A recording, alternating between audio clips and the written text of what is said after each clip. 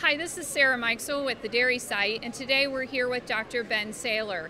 He is a Dairy Technical Services Manager with Arm Hammer. Thanks for being with us today, Ben. Yeah, I'm happy to be here. Very good. And we're here in Madison, Wisconsin at the World Dairy Expo. Tell us a little bit about some of the research that you guys are sharing with producers here. Sure. So one of the things that we're really prioritizing this year is to share new research related to our bacillus-based probiotic. So for a long time, the primary functionality, the primary objective with this product was to control pathogens within cows and prevent digestive disorders such as HPS and other digestive problems.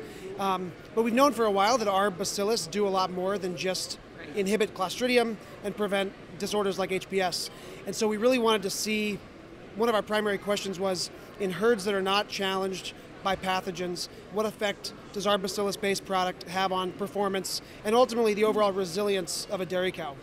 And so we had a university study that was conducted at Oklahoma State University, as well as two commercial trials, and all three showed very exciting improvements in performance. Specifically, the Oklahoma State trial, we saw that with our product, we were able to increase butterfat by 0.4 of a percentage unit. We went from a 4.0 to a 4.4, which really increased our energy-corrected milk production. Right.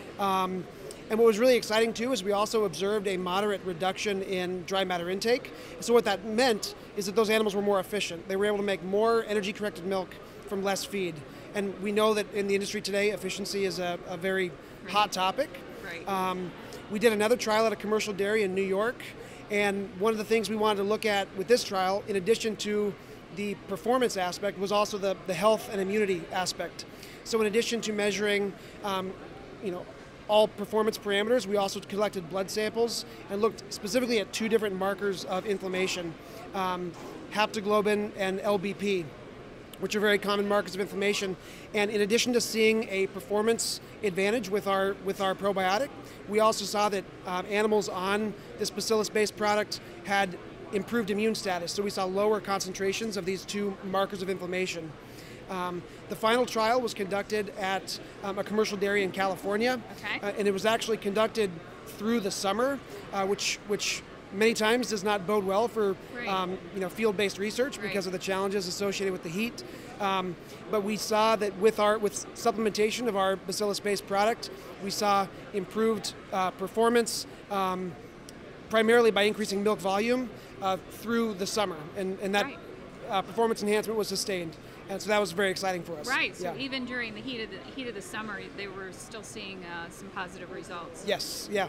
Very good. Yeah. Very good. Let's talk a little bit about, this is research, but what does all that really mean for a producer, right, when it comes right down to it on the farm? Yeah, that's a very good question. I think if you were to look at the most productive and successful farms, they probably have many things in common, but one of them is that they have cows and herds that are the most resilient to pressures. We know that there are a variety of different pressures that cows face day in and day out, and those animals that are more resilient and resistant to those external pressures and stressors tend to perform at a higher level. And so what we're seeing is, with our bacillus-based probiotic, we're able to actually create more resilient animals that can withstand those external pressures, which ultimately leads to more consistent production and better profitability on a farm. So, very good. Well, thank you so much for all the information today, Ben. Yeah, of course. This is Sarah Mikesell with the Dairy Site.